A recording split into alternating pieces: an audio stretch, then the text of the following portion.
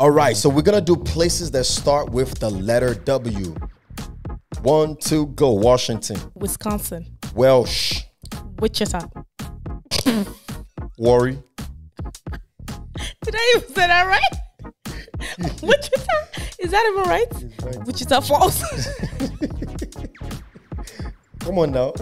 What's that mean? Wichita Falls. Waco, Texas. What is going on? West Virginia. Whoa. West India. West Africa. West America. West America. An island. Since when? West. Happy? West Since when I say West America. Kanye West in West Brazil. Since everywhere has a West. I mean, Amen. West London. West Toronto. West Tokyo. West Europe. West Texas. No matter. Blessings and love. It is always a great day here at Refuge and Fortress. My name is Emmanuel O. And I'm Loni O. And this is Philia.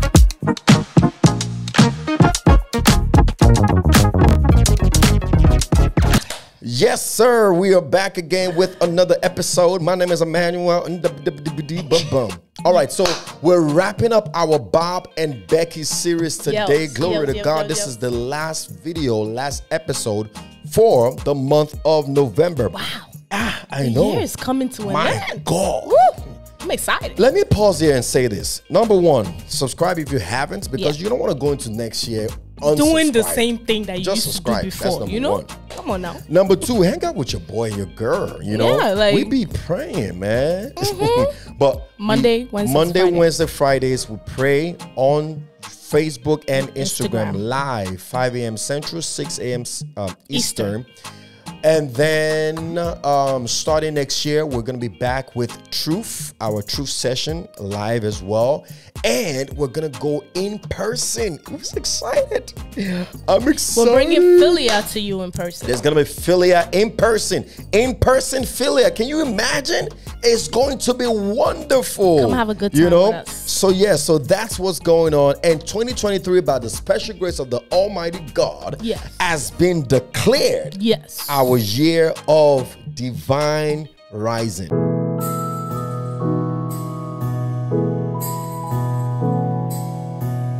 Our year of divine rising. Amen. Our year of divine rising. We're looking forward to it. It's going to be a wonderful year for every single one of us. Absolutely. Refuge and Fortress, a safe haven, a people lifted. God bless you. And so today we're throwing it back at Becky.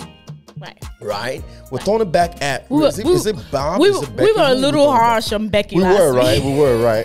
So Mr. Bob. So we want to show Becky some love. Let's balance it out as we round it up this month for Becky's sake. So she doesn't start feeling bad. You understand? Look up We're for my talking girl. about today how to make a woman fall in love.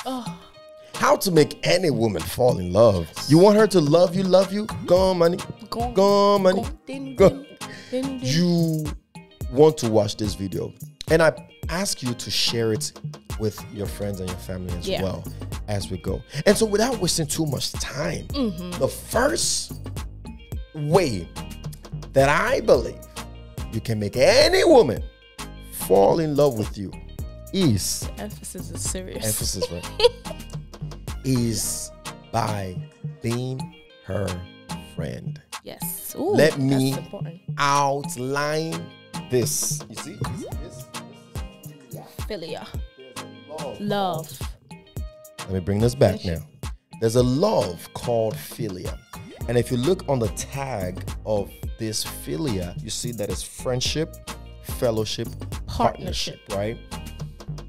I believe Philia love, which is the friendship love, is the strongest love there is. You know, there's the romance love, and then there's the storge, which is the mother love. But the friendship love is the kind of love that you have for someone with no strings attached. It hits different. It hits different. It's not about the sex, you know, because we can get that anywhere. The Philia kind of love is a very strong love. Yeah. It's a very strong form of friendship. If you want a woman to love you, be her friend and make her laugh. Women love friendship. Yeah. They love relationship. A girl would not talk to her husband, but she would talk every day, all day with a friend. Can you imagine if she now finds a friend in you who is a boyfriend or a husband? Yeah. It doesn't matter about anyone else out there. She has it all in you. You're not just her boo or a boyfriend or a husband. You're also her best friend. You know, there was a time me and my wife, we went to the store and we were at a beauty store. And she was looking at some hair and she was picking some hair out. And a lady looked at her and said, what did she say? She was like, oh, that's your. I think she said, is this your brother or something? Right. Like that? She was like, is this your brother? And my wife was like, no, that's my husband. She was like, what? And he's here with you? And he's here with you? She's like, child, you won. and we were not only is he here with you, he's helping you pick out stuff. And she was like, it's not just here with you, it's also giving you suggestions. Oh my God, do you know how long I've been looking for a man like that? But to us, it's like, it really didn't feel so weird because we're friends first and foremost before we are lovers, right?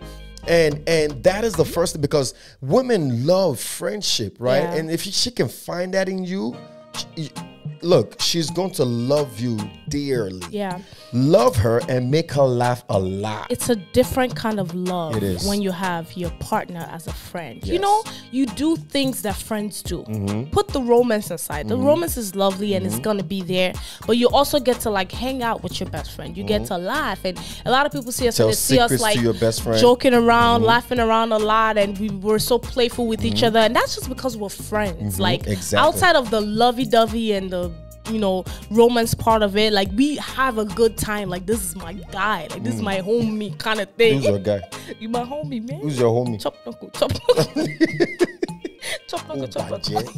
Jerry, one praise, one seal, one compliment. Who's your guy? Boom, that's my guy. That's my guy. Who's your guy? That's my guy.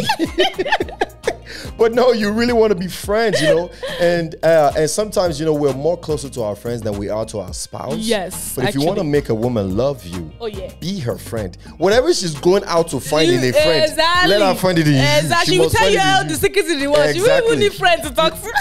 Let me tell you something. Don't. You can't keep a secret with this one. When it comes to me, no, ashiri come. Well, it's not ashiri anymore. You should know. If you tell me a secret, you are telling us. You are telling high five. To get here. If you tell her a secret, you are telling us a secret. You know? Because there's one person in this world that I talk to the most. I mean, I the command song funny. Is this one of my head? So the man a mistake. Well, not mistake, but the man called Jamsi or The only time that I would not tell my wife anything is when it's confidential. That's true. Counseling. Yes. Confidential counseling. That's true. Confidential. That's true. You have to be able to protect people's. Yes. Yeah. That's true. Okay, I understand that. You know, I was about to be like, when? What haven't you told me? What haven't you told me? There are some things I can't tell you now. There's some things, because you know why? Because number one, it's not my business. It has nothing to do with me or him. Right. It has to do with somebody else's business. Exactly. So, yeah, you're right. So that's true. Play on that. Okay. Well, that's you though. They want you talking about you. They said me. I'm just playing. There are some confidential things too that people tell me.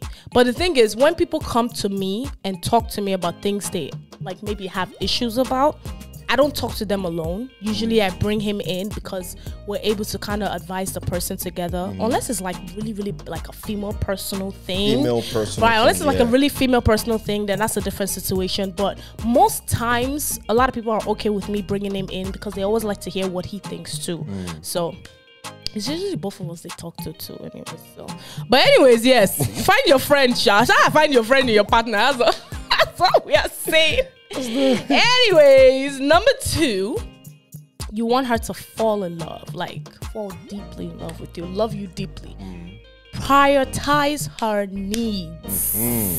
Prioritize her needs. I think this is very important because a lot of people fight over this matter because men, you know, they get pulled into so many different things, and, you know, work or business, or, you know, so many responsibilities, life falls on them. So they get in a position where they have to like balance so many things, or want to balance so many things. And sometimes they neglect their significant other. But push them to the back. A woman wants to feel like she's number one. After God. God is number one in everything. After God, the next person should be your significant other. You know, prioritize her need. Let her know that she has a special place in your heart. And that goes with doing the little things. That goes with doing, like, you know, things that just make her feel like, wow, you actually put me in a very good position. Like, you actually prioritize me. And that really gets her so in love, you know? You see, the thing is, okay, let me put it this way. Prioritizing her needs is not compromising your happiness. No, of course this not. Is selfless love. This is sacrificial love that the Bible talks about. Look at what the Bible says here in Romans chapter 12, verse 10. It says, be devoted to one another in love. Honor one another above yourselves. Honor and devotion to one another, even above yourself, right? It's really where that prioritizing her need comes in, whereas like I'm able to get everything that I need to get done. I'm able to get them done, but I would never make my wife feel like she doesn't matter. Right? I would never make her feel like everything else comes before her. Yeah. You know? And the best way, to be honest, if we're being practical, the best way, man, that we can do this is by carrying our ladies along. Yes. You got to get things done, no problem, right? So, for example, let's say I wake up on a Saturday and there's something that I need to get done on a Saturday, and I have to go. And my wife is saying, well, you never hang out with me. This is the time. This is our family time. This is our... Okay. We can kill two birds with one stone. Let's go together. Why don't you hop in the car with me and we'll go together to where I'm going, right? That way I get to where I need to go and we get to hang out. How about that, right? That compromise, but also letting her know that what she wants, you're prioritizing. Right. And you're giving it to her. And it matters to you. So you're willing to figure it out. You're willing to make it work, to figure it out, to let her know that, listen, I care deeply about you. And I want you to be happy. Yeah. And whatever you need, I am able to prioritize. The Bible says it. It says, be devoted to one another in love. Honor one another above yourselves. Yeah. Devotion to one another is all a lady can ask for. You give her this priority, you give her this kind of devotion, she's going to fall in love with you. She wants to feel like she's number one. She definitely wants to feel like, after God, she wants to feel like she's number one. And so the third point on how to make a woman fall in love with you all over again is being yourself and look good doing it. Yeah. There's a guy we know. Oh God, I'm going to tag him on this video. His name is Moshako Daku. Oh boy, you did not bring Moshako Daku. Look at his name. His name who says Moshako Daku. Oh boy, I love her for. That guy loves himself, you know, and it's a good thing. Yeah, and it's in his name, Moshako Daku. Like he shackles die and wakes up again. He gonna see this video like, why you brought me? But he loves himself and he looks good doing it, right? If a woman dates him and wants to go into a position of marriage with him, there's something she saw in the beginning that made her want to continue into a relationship, into a marriage, right? Be yourself. And if a woman loves you, so be it. And it really speaks to the way you carry yourself. Confidence level. The way you carry yourself. Like, you ever see a group of women in the club, well, not necessarily in the club, but somewhere, it just out somewhere, and one guy just enters like that. One guy just enters like that, and everybody's like, "Ooh, that guy." Well done. First of all, that was you. Well done. That was you.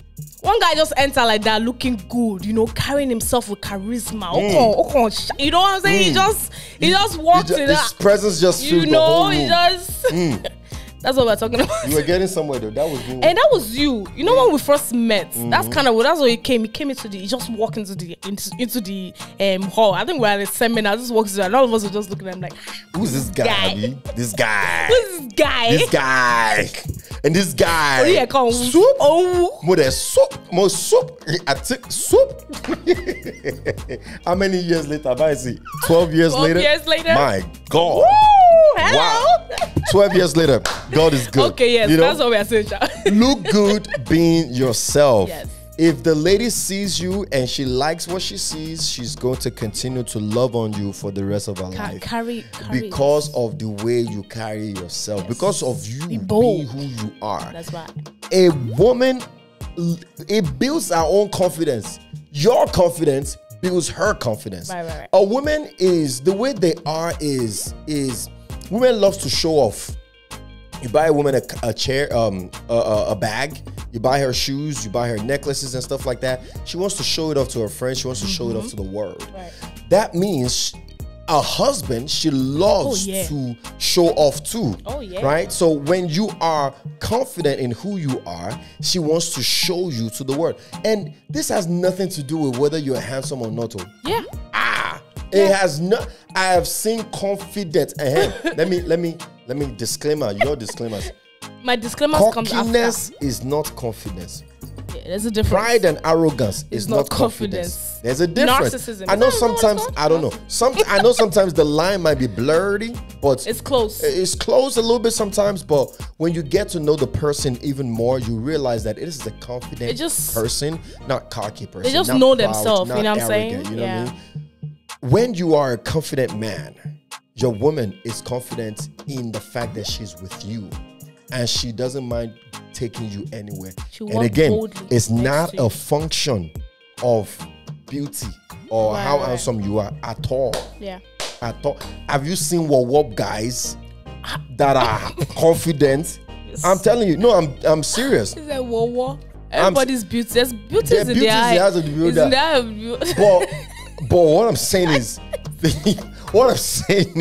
there are guys who may not look the best but the way they carry themselves, their confidence level, you will overlook all of that quickly. Like my whistle? It's supposed to go in or go out or whatever. Okay. Ooh, okay. Hanging out with the O's. This is what we call hanging out with the O's. The fourth way to make a woman fall in love with you and love you so deeply. You like how I'm saying it softly because it's soft love. Love you so deeply. Soft love. Soft love. Is by making sure she is heard. Making sure she's heard. Not just listening, no. Not just listen, just listen. No. Make sure she's heard. You know what I'm saying? Like, make sure. Continue. Okay. The fourth way to make a woman fall in love with you, stay in love with you, is by making sure she's heard. Making sure she's heard, making sure she feels heard. You know, and what this is just talking about, not just listening to listen, because sometimes men, and they get tired of us so quickly. Especially when it comes to certain things. They hear us, but they don't hear. They don't hear. They didn't really hear what we said. We're talking about actually hearing her, you know. If she says, oh, babe, I don't really like this, I don't really like that, or you did this, or you did that, whatever. So don't happen again. You know, next time, while a flower, you say, oh, baby, I like flowers, so she just hints it at some point. The next time... Continue. The next time we come to the house, you get a big bouquet. You know those red bouquets. All the celebrities be buying that, they will fill the whole living room with red bouquet. She just enter the house and just see red bouquet. You know what I'm saying? It just lets her know that she was heard. She was just saying it all, but she didn't really like. Put too much issue or pressure into it. But the fact that you actually did it, just let her know. But why you told me? Hold on. Although you are jesting. No, I'm not playing. I'm serious. Hold on. I like something you just said. Guys, I think that's a lesson for us right there. So, something I heard you say, maybe you didn't say it, but right. Okay. What I just extracted from what you were saying was that even if she was saying it jokingly, right? Oh yeah. You will catch it with one ear and you pretend like you didn't, and then boom, later on you manifest it. Ooh, then boy. she knows you act like you didn't hear me before, but you were actually paying attention. Yeah. Oh, that's cool. Like she's watching a movie and she saw this guy. That's cool. She saw this guy that took a girl to the beach, did like a whole beach. And, oh, that is so cute. And you guys are making fun of them, and then boom, you do the same thing. Oh my God, come on, her heart is going to be melting. Yeah. You know what I'm saying? Or she goes, well, how nice would it have been if we can go to Cancun, for example. No, like, I know we are busy. But I know we're busy, Sha, anyways, so don't worry, Sha. Right? And already she has out of the abundance, the mouth has spoken. So she has used scope, she has used brain, she has used scope, wisdom to just mo fẹ́ lọ Cancun. You know. And then you now be yeah. Okay. Like, you know, like if I just said, man, Maldives is really nice. But this is really nice,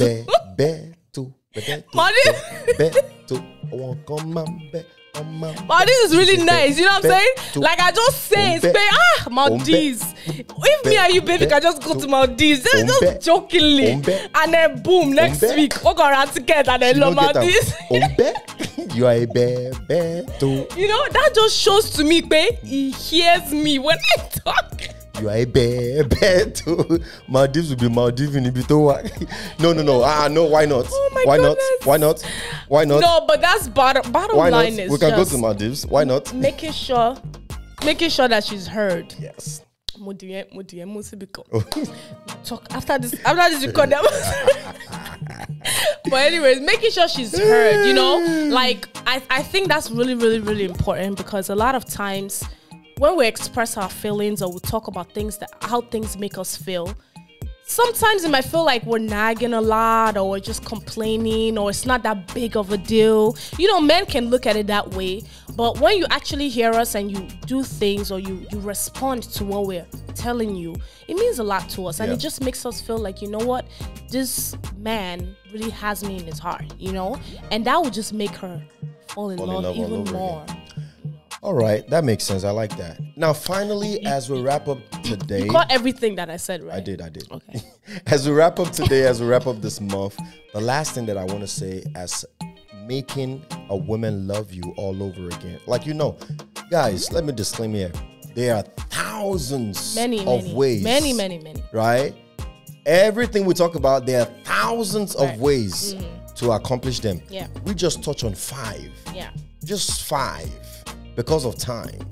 You understand? Yeah. So please take these 5s and find more to add to them. Yeah. Amen. The 5th way that I would say to make a woman really love you forever and ever all over again is by saying what you say, meaning what you say, and doing what you say. Yeah. This builds consistency, and it builds trust in the relationship. When the woman feels like she can trust your word, if my husband says a at all times, if he says this is how it is, this is how it is. Yeah. Consistency, trust, confidence. If a woman is able to develop this for her husband, for her man, it does something for her. Yeah. Where she feels like she can always count on you. Absolutely. She can always count on you being a man of your word. Yeah. It is disappointing sometimes, or can be disappointing sometimes, when you tell a woman something and you do something else. Yeah. Most guys sometimes will mess up, make a mistake. They will apologize to their wives and say it will never happen again. Maybe we cheated, maybe he made her look stupid outside, whatever the case may be. And it becomes a thing that they argue about, and he goes home, he apologizes to her and says it would never happen again. Trust me on that, it would never happen again. And she forgives because she's a woman. She's soft-hearted. She's tender-hearted, and she loves you, so she wants to move on very quickly so we can get back to normal, right? So she forgives. But then a week later, a month later, a year later, you turn around and you do the same thing all over again. She may forgive, I don't know. Some women may, some women won't, but it breaks her. It will break her heart even more. Whereby if you come back again and say that same thing, she won't. It won't mean anything. It won't mean anything. It won't mean anything. She won't take your word, and it can chip away from the love, you know, that she has for you. So you want a woman to love you dearly, for real. Be a man of your word. Honesty. Being honest. Make us trust you at all times. Be consistent with what you say, and just let God help you. That's my final point, is involve the help of the Holy Spirit. Absolutely. Involve the help of the Holy Spirit. Line. And guys, as we wrap up today, unless you have something else to say, is if you notice, a lot of times we try as much as possible to go to the roots of these pointers that we raise, these issues, these, you know, points that we give. For example, I said, say what you say and mean what you say. Do what you say. That's the seed that I'm planting. It has multiple branches. It can grow into multiple things. Absolutely. There's so many other ways to develop these things that I'm saying, but because of our time, we go into the roots, the seed of things, give you the seed, and then we expect you to water this seed and let it grow and become a good fruit in your heart, right? We want you to not just be the hearer of the word, but also the doer of the word. Absolutely. And there is a reason why we don't preach these things. We're discussing these things on purpose. So it's entering. So it's on your spirit is receiving it, your soul is receiving it, and you're hearing what we're saying from a discussion standpoint.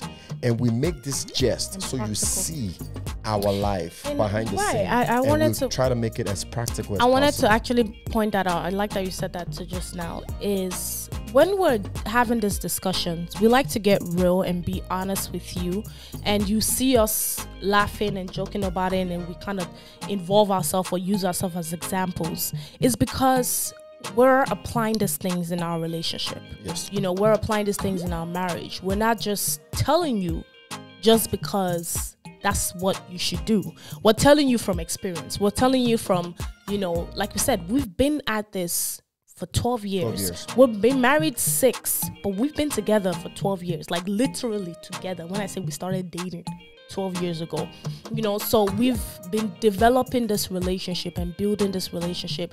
And throughout that journey, we've made mistakes. We've had issues. You know, we've done so many things that we've learned from, chose each other each and every time, regardless of the fact, because we knew what God's purpose was for us, for each other. And because it is a kingdom relationship, God was always there from the beginning. So when we tell you these things and we're advising you on these things, this is practical things that we've used, and we are not just used, but we are using in our relationship, you know. And that's why we use ourselves as an example, because we want our lives, you know, we want our relationship to be a living testimony and a blessing to those that are watching. We thank God every day for our relationship and our marriage. We're not perfect, but God is perfect and God is in it. And that's what makes it perfect. Exactly. And each and every day we enlist God in this relationship to make sure that we're doing it the right way and we're following the path that God has intended for us. And we want you to do the same thing. I want you to win in your relationship. If you haven't noticed, Refuge and Fortress is a relationship and prayer-based ministry. So we will, because we want to build homes. We want to rebuild homes. We understand the importance of a godly home, godly relationships. Everything in life stems from there.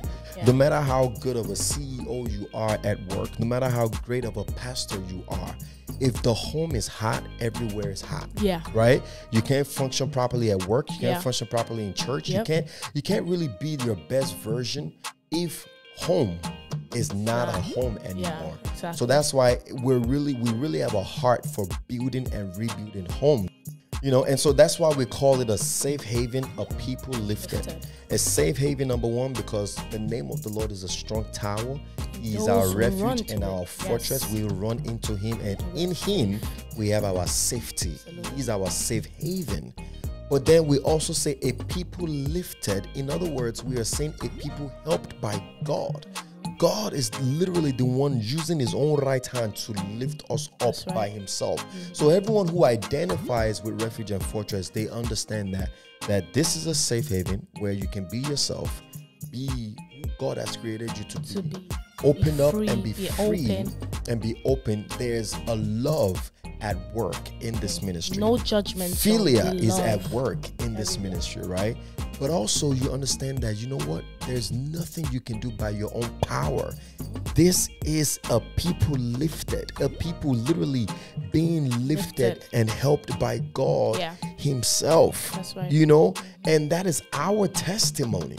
God is the one helping and lifting us up. So, you know, we didn't want to get, you know, like this and everything like that in the end of this video, but it was just laid on my heart that we needed to put the jokes aside for a second and have you really understand why it is that we're doing what we're doing, the intention behind this ministry and these videos that we drop. Homes must be built and rebuilt, because from there, revival will come, reuniting will come, renewing will come, and it will spread into the rest of the world. Yeah. Amen. Amen. And I think that's it for this week, for this month. Next month is a Feliz Navidad. Feliz Navidad? Feliz Navidad, right? Feliz Navidad. It's going to be wonderful. Next month is Merry December. Hey, Odunde, Odun Olowo, Odun Olomo, Edumare jẹ́ ká ṣọpẹ́ o. Christmas present. Kérésìmesì, Odunde. Christmas present. Kérésìmesì dé, Odunde, Odun Olowo. Christmas present. Christmas present. Hallelujah. And I hope we shared a tip or two to help solidify your kingdom union today. Don't forget to like, to share with your friends and family, to subscribe to this channel, and comment down below. And until next time, be the light, be the salt, and remember, all things are possible. Oh, and happy Thanksgiving! Ha! Happy Thanksgiving! Is it this one? Is this one? Is this one?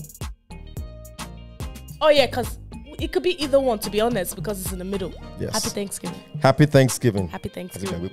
Happy Thanksgiving. For those in America. And all over the world, happy Thanksgiving. Give thanks. Talk about what you're grateful for. I'm grateful for you. I'm grateful for God. Give thanks. I'm grateful for my beautiful children. I'm grateful for you guys. I'm grateful for my friends, my family, all of you. I love you. Because he's giving Jesus Christ his son. Until next time. Give thanks. Peace out.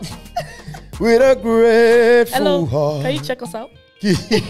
And until next time, be the light. Be the salt. And remember, all things are possible if you believe.